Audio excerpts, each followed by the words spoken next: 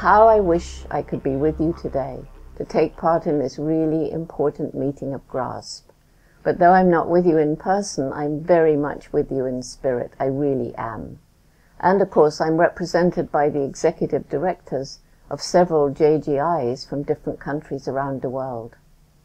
It's not often you get so many talented, committed people gathering in one place, all focused on one objective: finding a way to ensure the survival of the great apes, chimpanzees, gorillas, orangutans, and just for the record, I wish we could include gibbons and siamangs as well. Unfortunately, as we all know only too well, saving the great apes and their habitats is no easy task. The world is changing at a dramatic pace as human populations and economies grow. There are 7 billion of us on the planet, competing with each other and the animals for ever-decreasing natural resources. We are logging and burning the forests where the great apes live and hunting them for food. And as our numbers increase, theirs decline. GRASP was established more than a decade ago to help those fighting for the survival of the great apes in Africa and Asia. It was an important step, a good beginning, but if we're to succeed, we must develop new strategies and a new sense of urgency. We must intensify our efforts to alleviate poverty, find alternate livelihoods for hunters and charcoal burners, and gain the goodwill and support of all those living in and around the forests. We must emphasize the important role played by forests in protecting watersheds, supporting biodiversity, and sequestering CO2.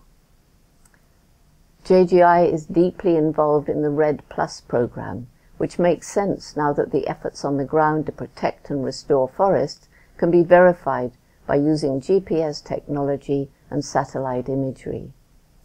It's so important that forests should be valued both by the villagers and by corporations striving to offset their CO2 emissions. It goes without saying that they're valued by the great apes themselves. I often think back to the time over 50 years ago when I first arrived in Tanzania to start the chimpanzee research in Gombe National Park. There were well over 1 million chimpanzees across Africa then, inhabiting a belt of forest that stretched all the way from Lake Tanganyika to the west coast.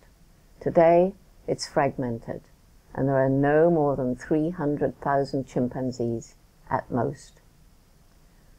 We none of us want a world without great apes, yet that's exactly the path we seem to be on unless we can change the way that we humans think about the great apes and their forest world, and our own impact on the environment.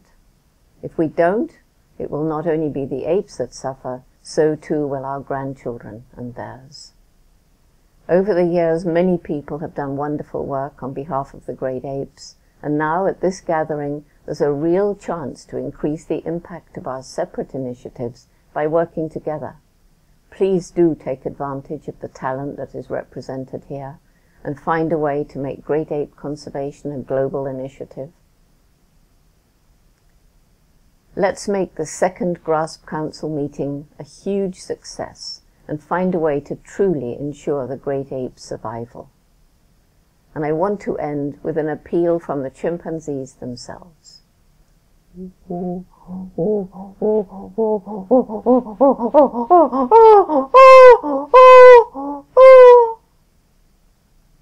Good luck at your meeting.